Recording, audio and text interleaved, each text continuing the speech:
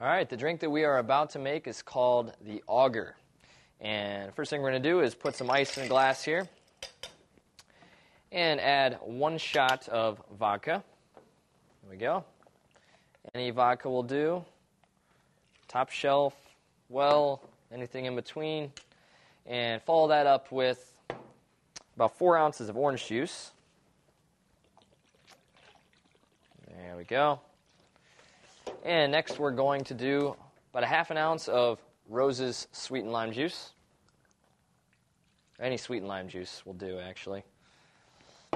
And let's mix this up real good. Obviously, this is pretty much just a screwdriver, and we're adding some lime juice. But when you're making drinks, you have the freedom to decide what you want to call a drink, even if you add just one tiny little ingredient. So in this case, we have the Auger. And if you want to get really good with it, use some fresh squeezed orange juice. I know I would.